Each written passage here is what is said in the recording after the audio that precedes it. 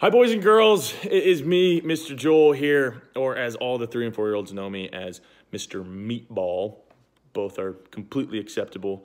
Like I said, I volunteer with the 3 and 4-year-olds, usually during the 12 o'clock service. And I wanted to say hi to you guys because I missed you like crazy this past Sunday.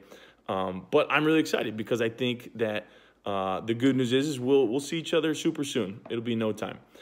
I know that I had a blast getting to watch Ollie this Sunday, and hopefully you did too, and maybe even you got a chance to do some dance moves and singing with your family.